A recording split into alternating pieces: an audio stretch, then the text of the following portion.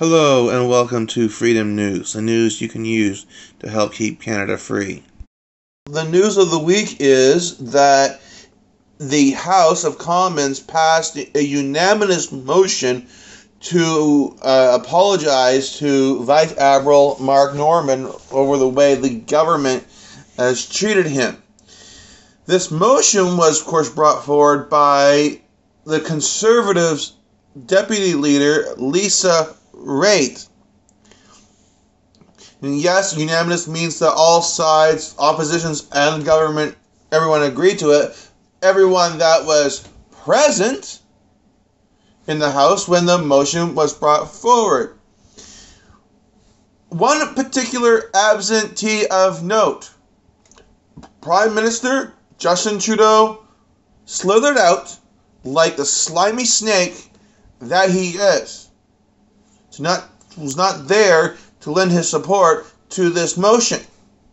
And even when the motion passed this unanimous consent, you've got people in the opposition, they all stood and applauded, while the Liberals just nicely sat on their hands, as in, no big deal.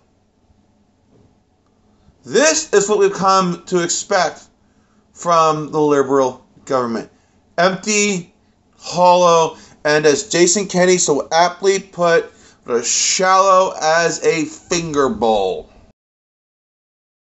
The honourable member from Milton is rising on a point of order. Speaker, there have been consultations amongst parties, and I believe you will find the unanimous consent for the following motion: that the House recognize Vice Admiral Mark Norman for his decades of loyal service to Canada, express regret for the personal and professional hardships he endured as a result of his failed prosecution, and apologize to him and his family for what they experienced during their legal conflict with the government.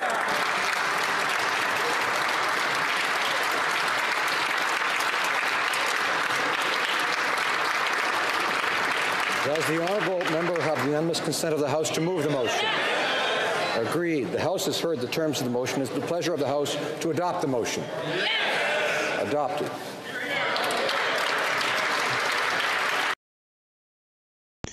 Well, that's all I have for today. Like if you like, share, comment, and of course, subscribe. And remember, working together, we can help keep Canada free. Thank you, and have a good day.